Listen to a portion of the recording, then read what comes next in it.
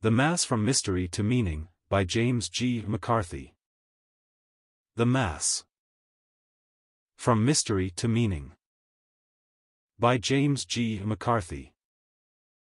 My stomach was in full flight as we waited for Mass to begin. How embarrassing it would be if I forgot what to do. Nervously I rehearsed my Latin. But I had made up my mind, I was going to be an altar boy. The priest was calm. The other boy, a veteran, was entertaining himself looking through a mirrored window at the people. At last the nod came. The heavy door to the altar opened. As we walked out in procession, I pulled the gold chain on the bell above the entryway. Why did I ever get myself into this? It was not the altar boy picnic at the end of the year. That drew many recruits, but for me the attraction was deeper. I was aware of the respect I would receive from my family. Also, becoming a priest was a possibility. This could be the first step. Then there was the grace I would receive from God.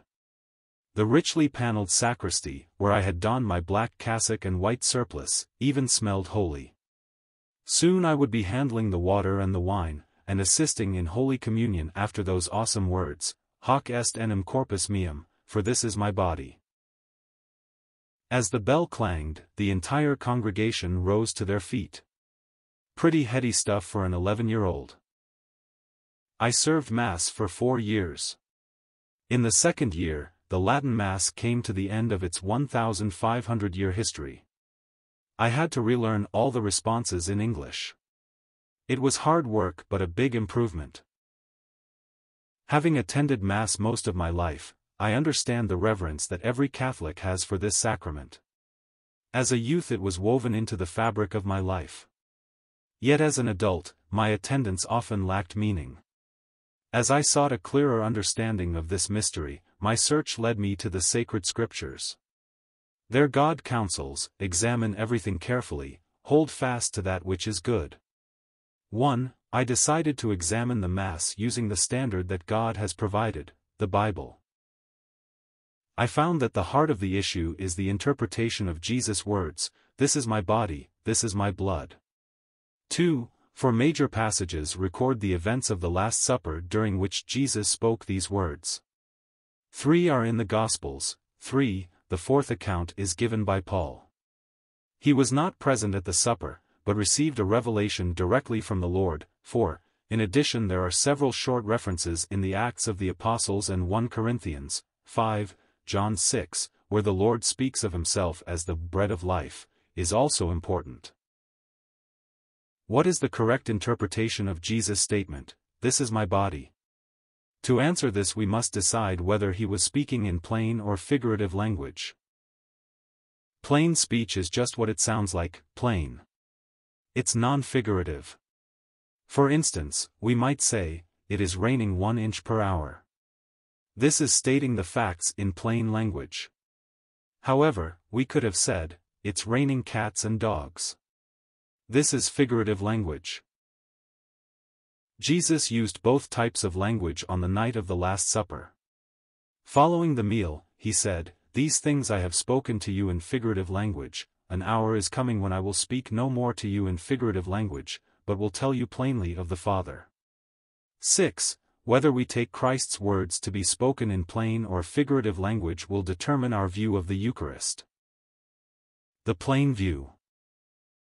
This is the interpretation held by the Catholic Church. It teaches that when Jesus spoke the words, take, eat, this is my body, this is my blood, he turned the bread into his body and the wine into his blood. The official name for this is transubstantiation. It means that the substance is changed. Although the outward appearance remains that of bread and wine, the real material or essential nature has been changed. This is done so that the priest can then sacrifice Christ on the altar. It is an unbloody sacrifice, but one in which Christ is actually immolated or offered as the victim. The bread wafer is the host.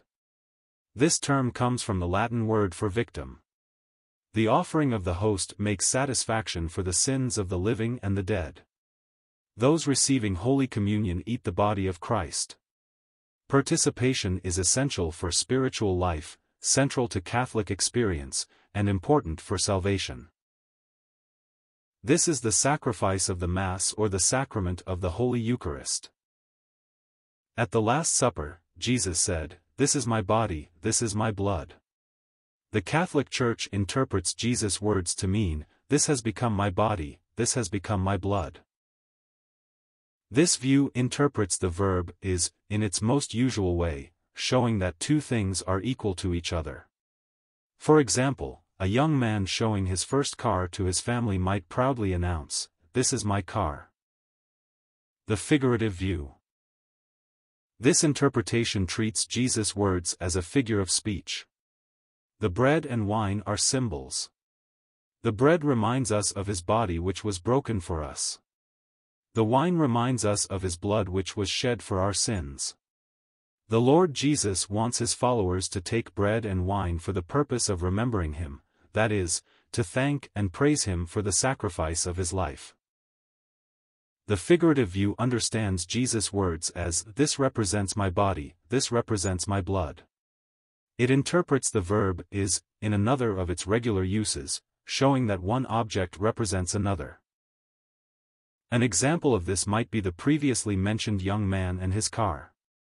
Later that day at dinner, he has the sad task of explaining to his father how he wrecked his new car. Arranging the plates and utensils to represent the scene of the accident, he picks up a spoon and, crestfallen, says, "This is my car." Context is the key. The young man spoke the same words twice, "This is my car." Both times those listening immediately knew what he meant. The first time he used them in their plain sense. The second time in their figurative sense. His words are similar to Christ's at the Last Supper. In which sense did Christ speak when he said, "This is my body"? Plain or figurative? By reading Christ's words in context, we can determine their correct meaning. My study of the Last Supper has led me to believe that Jesus was speaking figuratively. 4 points provide a summary of the reasons for my conclusion. 1. Jesus' teaching style.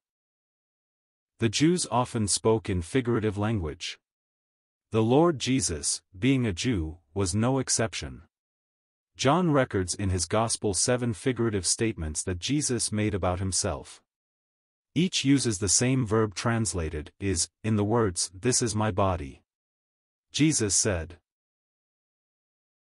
"I am the bread of life." 7. "I am the light of the world." 8. "I am the door." 9. "I am the good shepherd." 10. "I am the resurrection and the life." 11. "I am the way, and the truth, and the life." 12. "I am the true vine." 13. All are figurative. The last two were even spoken the night of the Last Supper in the upper room.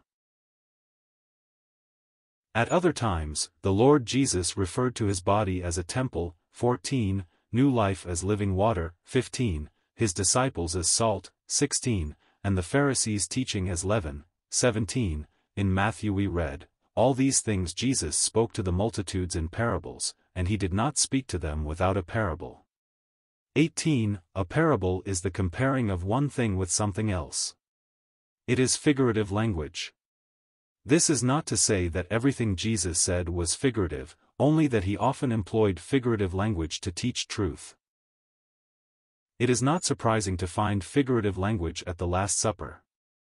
A study of that night's teaching, as recorded in John 13-17, will show that throughout the evening he used many figures of speech. He referred to the cup figuratively, "This cup is the new covenant in my blood." 19. The cup is not the actual covenant but symbolic of it.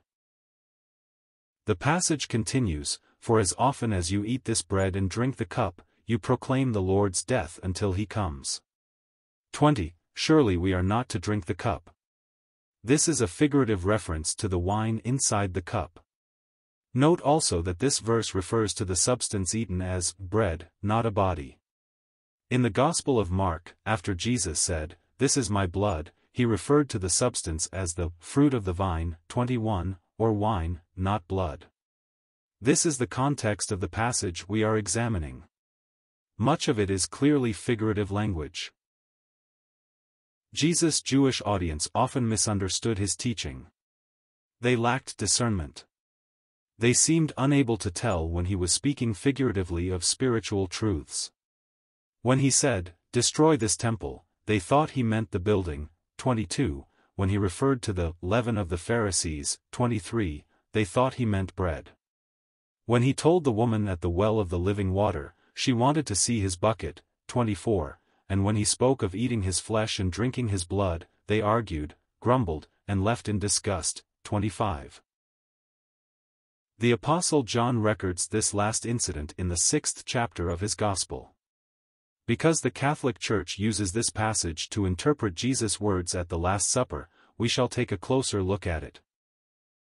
2. John 6.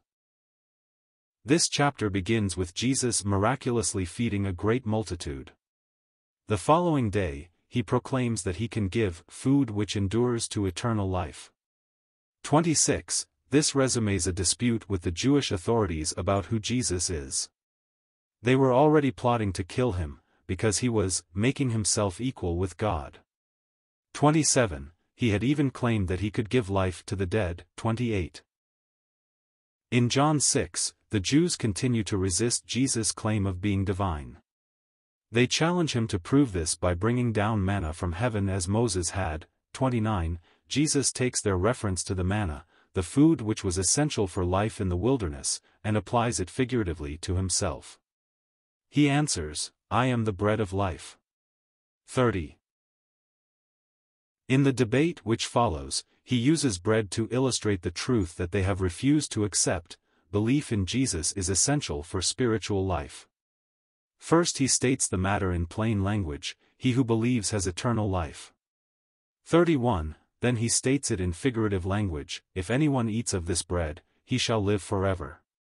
32. In his analogy, Jesus uses eating to represent believing. This can be seen again in a following verse. Jesus went on to say, "He who eats my flesh and drinks my blood has eternal life, and I will raise him up on the last day." 33. Moments earlier he had said, "For this is the will of my Father, that everyone who beholds the Son and believes in him, may have eternal life, and I myself will raise him up on the last day." 34. Notice that the results are identical in both verses, eternal life and resurrection. But although in the one we must eat and drink, in the other we must behold and believe. Since the results are identical, we should understand that the actions to obtain them are also identical. Eating represents believing. His figurative statements are easily understood when read in the context of the other verses in the passage. But we should not read into this passage a reference to the Eucharist. The reason is once again context. The circumstances in John 6 and the Last Supper are different. Yes, Jesus refers to bread in both, but there the similarity ends. In John 6, he is speaking to those who reject him as the source of eternal life. He uses bread as an analogy to illustrate mankind's need to believe in him. Jesus never even mentions wine. At the Last Supper, he is among his 11 true disciples. There he is instituting a commemorative meal using bread and wine. When we understand how different the two events are from each other, it becomes clear that we cannot use John 6 as a foundation upon which to rest our interpretation of the Last Supper. But this is exactly what the Catholic Church does. Let us examine 5 verses that it commonly uses. In John 6 verse 51, Jesus predicts, "The bread also which I shall give for the life of the world is my flesh." The Catholic Church interprets this as a promise of the Eucharist. Yet the context has nothing to do with the Last Supper or physical bread.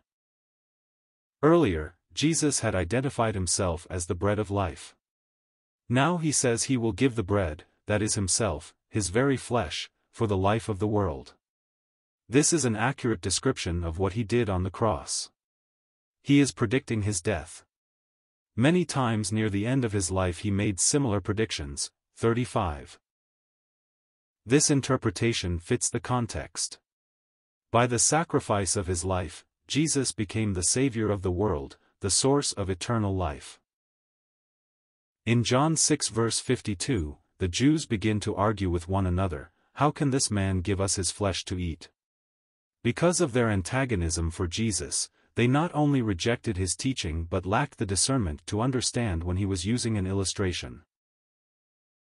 In John 6 verse 53, Jesus states, "Unless you eat the flesh of the Son of Man and drink his blood, you have no life in yourselves." Rather than teach the necessity of receiving Holy Communion, it speaks of the necessity of faith in Christ.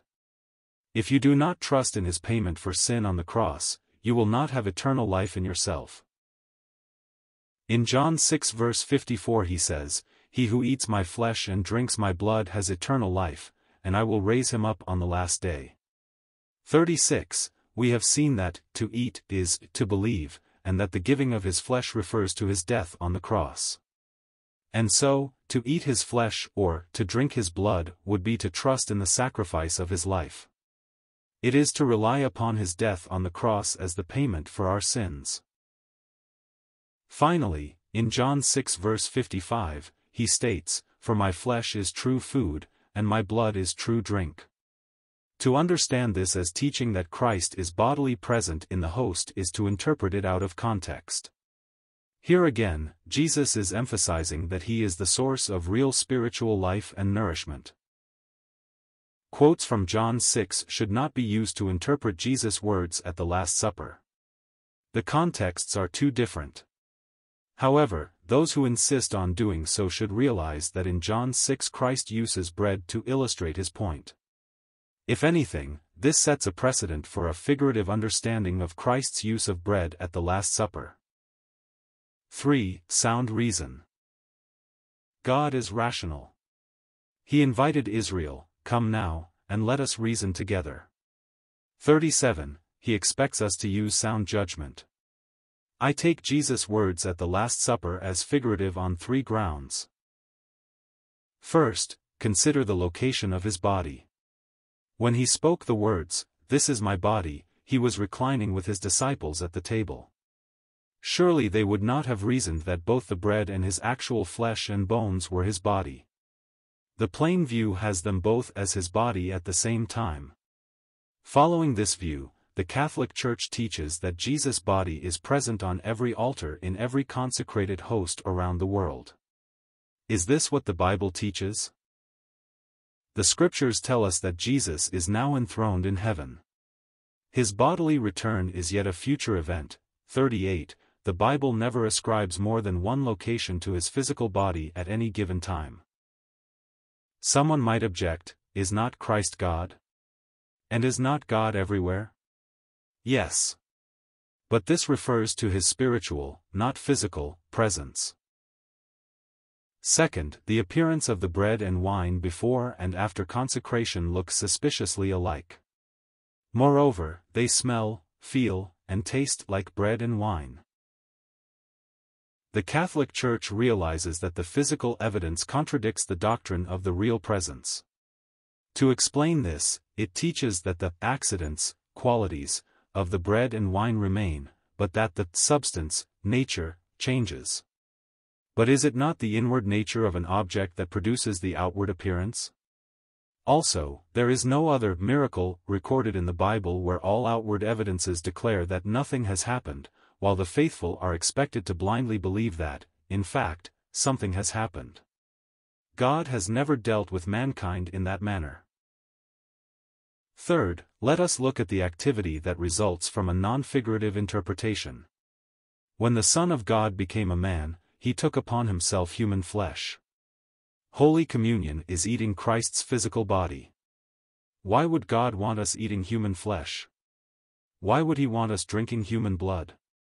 I know that we are speaking of the body and blood of Christ, but is this reasonable?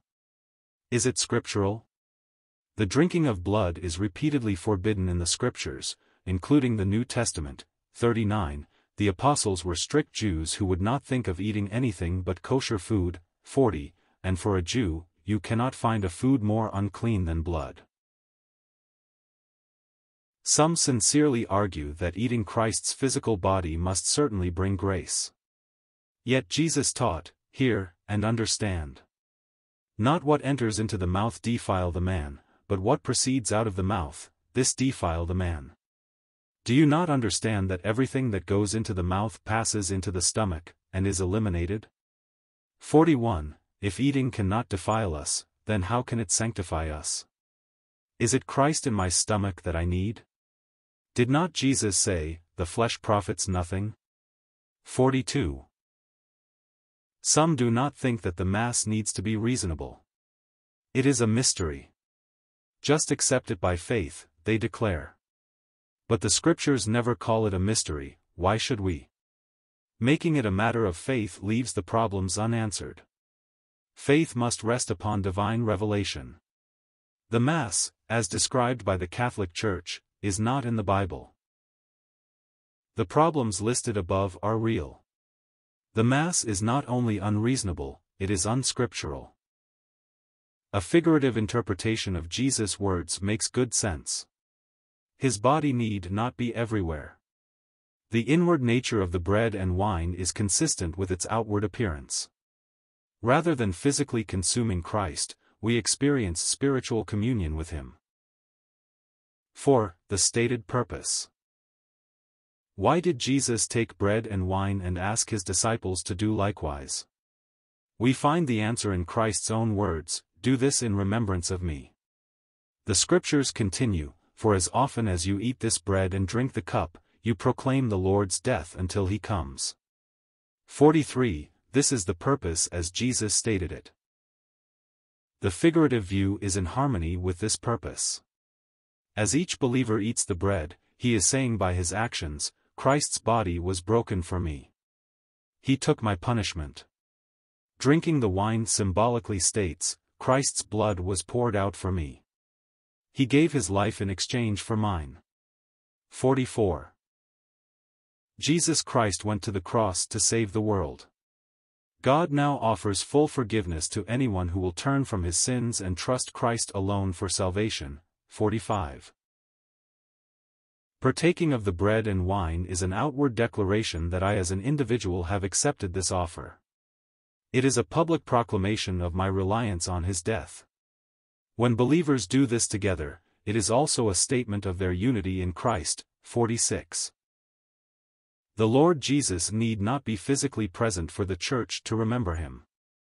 The bread and the wine serve as fitting reminders of His body and blood given for us.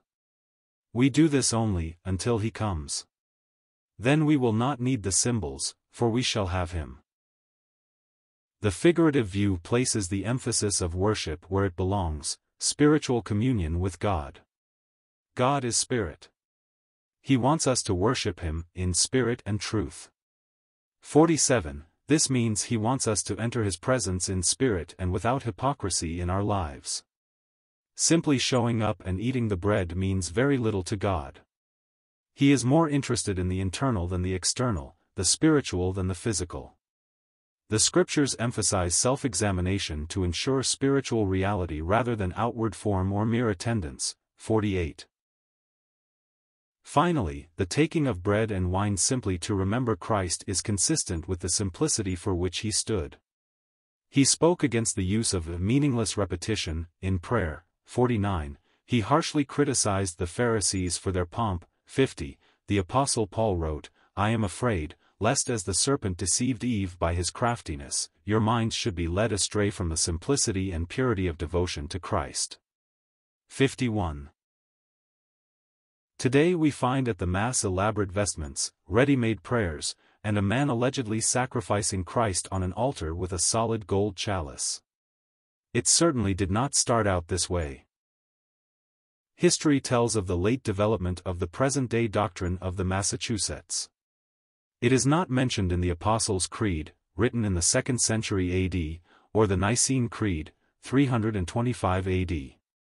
Individual writers from this period can be cited to support a variety of views. There was furious controversy from the 9th through the 12th century. The belief that the nature of the host changed at the consecration did not become an official doctrine of the Catholic Church until the Lateran Council of 1215. This was the first time that the Catholic Church sanctioned the theory of transubstantiation. The Vatican was still developing the doctrine in the 16th century. At that time, the Council of Trent sought to meet the challenges of the Reformation. Trent further defined the theory and placed a solemn curse upon anyone who denied it. 52. Since then, the simple request of the Lord to be remembered with bread and wine has been exalted to the source and apex of the whole work of preaching the gospel. 53. These are the words of the Second Vatican Council, 1963 to 1965. Yet when the Apostle Paul told the Church what was of first importance, 54, the gospel which I preached to you, 55, he never even mentioned bread or wine. What is the purpose of the Mass? It is the perpetuation of the sacrifice of Christ in an unbloody manner to make satisfaction for sins. Let us consider this statement a piece at a time. First, it is a sacrifice. A sacrifice is an offering made to appease God. In the Scriptures we find no mention of the bread and wine as a sacrifice. Note also that the Lord took bread and wine at a table, not an altar. Tables are for eating, altars are for sacrificing. God commanded the Jews that there was to be only one altar, 56, if Jesus were indeed instituting a sacrifice, then he was establishing a second altar in Jerusalem. No scripture supports such a significant change. Second, the Mass is a continuing sacrifice. The Scriptures tell us that a sacrifice which must be constantly repeated reveals itself to be weak. 57. If there is power in the Mass, then why the weekly and even daily repetition? Third, it is an unbloody sacrifice. The Scriptures state that, without the shedding of blood there is no forgiveness. 58. A bloodless sacrifice is a powerless sacrifice. Finally, the Mass is a sacrifice to make satisfaction for sins. Every Mass declares that Christ's death on the cross was not enough. Compare this with God's Word: we have been sanctified through the offering of the body of Jesus Christ once for all. Now where there is forgiveness of these things, there is no longer any offering for sin. 59. Why was it that Christ died on the cross? The Bible tells us, the wages of sin is death. 60. Christ came to pay that punishment for us with his own life. 61. As he was dying, Christ declared, "It is finished." 62. When he gave up his spirit, God stamped the penalty for sin, paid in full.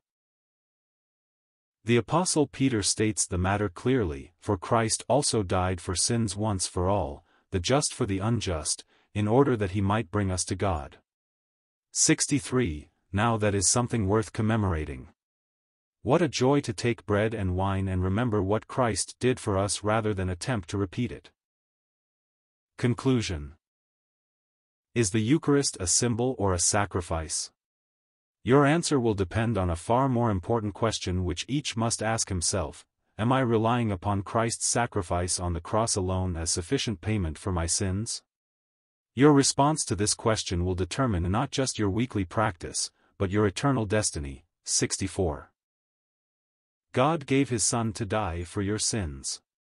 He offers salvation as a gift. 65. He withdraws that offer from anyone who attempts to receive it, even in part, through personal merit. 66. To seek God's grace through a continued sacrifice is to do just that. Some Catholics reject the teaching of the real bodily presence and daily sacrifice of Christ by the priest. However, many of these same people continue to attend Mass, while redefining it in their own terms. The Catholic Church does not permit this option. At every Mass, the priest raises the host and declares, "This is the Lamb of God, who takes away the sins of the world." As each person receives the host, the priest proclaims, "The body of Christ." The person receiving communion is to reply, "Amen." This Hebrew word is a solemn expression of approval. The person is saying, "It is so, this is the body of Christ." The Catholic Church asks those who cannot honestly state this to refrain from receiving communion. Every Catholic must make up his own mind. I struggled with my decision. Long after I began reading the Bible and had trusted in Christ as my Savior, I remained loyal to the Catholic Church. Although I was aware of many of the scriptures in this booklet, I continued to go to Mass. One evening, a group of Christians invited me to join them to remember Christ with bread and wine. They believed that the Eucharist was only a symbol. I could not agree. Though I knew the scriptures did not support it, I continued to hold to that which I had been taught since childhood. I decided to attend, but only to observe. We sat in a circle. A loaf of bread and a cup of wine stood on a small table in the center. Someone from the group asked if we could sing a hymn. Then another man stood and gave heartfelt praise to God. One elderly gentleman asked us to turn in our Bibles to a passage describing the crucifixion. He read the passage slowly. He then spoke with clarity and affection about the grace of God in sending the Lord Jesus to die for us. My mind and spirit were drawn back to that great event. The meeting continued in this manner for about 30 minutes. It became clear that the participation was spontaneous. Their love and deep appreciation for Christ were evident. One man gave thanks to God for the loaf and broke it into 2 parts. They then passed the bread from one person to the next, each taking a small portion. Another man gave thanks for the cup of wine and passed it around the circle. At first I felt uncomfortable seeing several men taking the role the priest alone held in my church. Yet this all seemed so natural and glorifying to God. The Apostle Peter had written concerning all believers, "You are a chosen race, a royal priesthood, a holy nation, a people for God's own possession, that you may proclaim the excellencies of him who has called you out of darkness into his marvelous light." 67. Could this have been what he meant? My study of the scriptures had caused me to doubt the Catholic interpretation of the Massachusetts. My mind was already prepared to accept the fact that the bread and wine were symbols. Now I found my heart confirming that truth. As they freely worshipped their Savior and rejoiced in his finished work of salvation, I knew that I had been wrong. Here before my eyes was the fulfillment of the request of the Lord Jesus, "This is my body which is given for you, do this in remembrance of me." The Mass, From Mystery to Meaning. James G. McCarthy, Copyright 1989. Scripture quotations are from the New American Standard Bible, Copyright 1977, the Lockman Foundation. Used by permission. This book is available from your local Christian bookstore or from one of our recommended distributors.